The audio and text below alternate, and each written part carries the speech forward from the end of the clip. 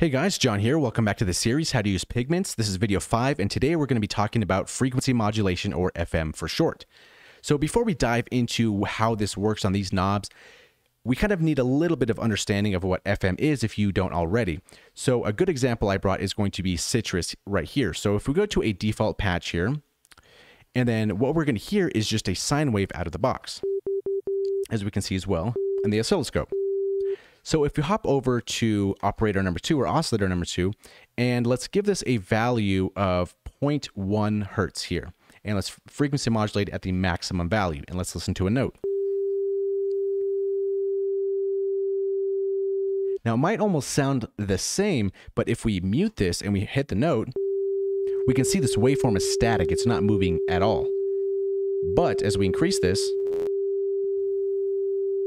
we can slowly start to see it move back and forth. And now as we increase the value of the second oscillator,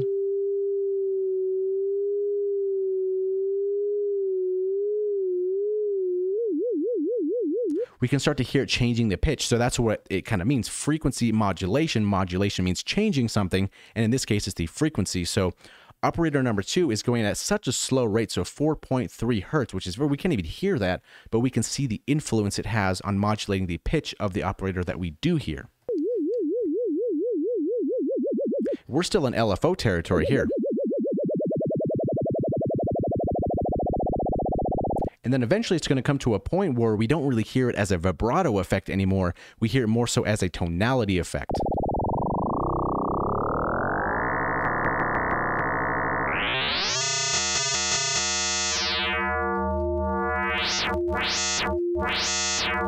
And by moving this knob, it's really just moving the volume of this operator number 2 that's influencing the frequency, or changing or modulating the frequency of operator number 1, which in this case are both going to be sine waves.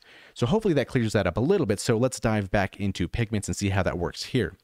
So as we looked at before in the analog engine of the previous video, we had these FM knobs here, which is tied to modulator on oscillator number 3. So this is going to be the source. Think of it as the modulator that's affecting the carrier, which is going to be the waveform that we hear.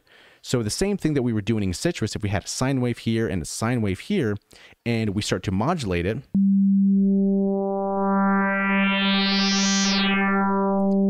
now this is a little bit different sound because this oscillator here is actually in audible territory. And as soon as we drop this down even more, which is why I use Citrus, because we can go so fine detail in that sense. It's very fast, but we can almost kind of discern a vibrato type of effect there.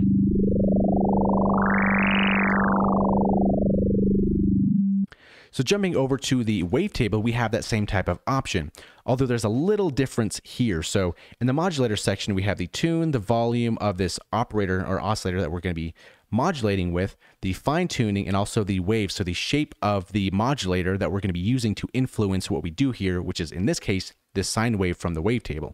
So if we go to 2D, this is going to be the sine wave that we hear. And on this modulator, we're going to choose a sine wave, so it's the same type of shape, and we're going to choose this to frequency modulate what we hear with this knob here. As we can see, if we follow this line, it goes left, it goes down, it goes all the way to the left again, and then up to this knob here.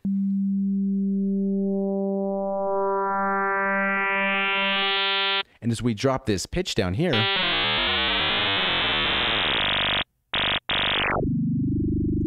we get that same type of vibrato effect, although very fast.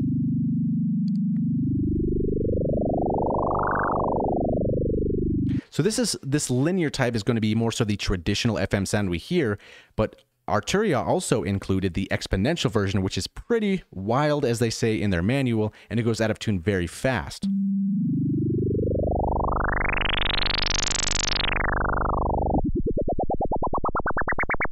So if we bring this back to our normal, and let's turn this down a little bit because who knows what's going to happen.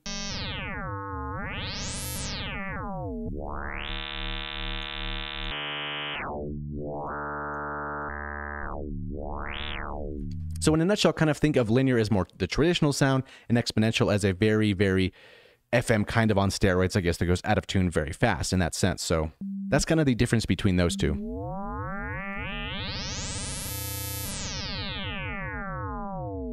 And one of the last things we do need to talk about is on the modulator shapes here, we have sine, triangle, sawtooth, ramp, which is basically a sawtooth with inverted polarity, and then square wave. And then below this, we have different noises. So we have a rumble, a red noise, a pink noise, a white noise, and a blue noise. Now, when we select any of the ones down here, this tuning is going to be grayed out because this is basically just noise. It's not necessarily a discernible pitch. So that being said, let's go to sine, and we have a lot of different modes here. So a good way to kind of showcase this is let's turn down our wavetable volume, and then we'll turn up the modulator volume, and this is going to be a sine wave. So what we're hearing here, let's turn this back up, is going to be the modulator itself, not the wavetable, but the modulator. And as you change this tuning in relative mode, we see that the tuning is working, it's changing it. And we can tune it or change it here as well on the course. That's engine wide. So this is going to be a relative, as we see a relative to this course tuning right here. However, if we change this to absolute, it's still basically going to be its own pitch. Now, it's kind of going to be a little bit more independent. This here, if I move this course tuning, it's not going to have any more effect on the top left here. But if I go back to relative,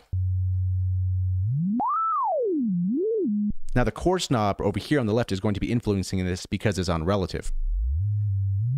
So I can move this all day and the pitch is changing because it's in relative, but if I go back to absolute, nothing happens because now this knob here is going to be more independent.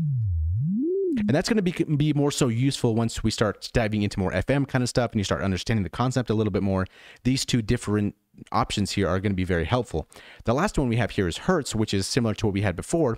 So this is actually really cool because the manual says it's 20 hertz to 3K, but it's actually all the way to 20K. And we can actually see that because if we have a note here, let's turn this down because this could get out of control. More so look over here on the spectrum view.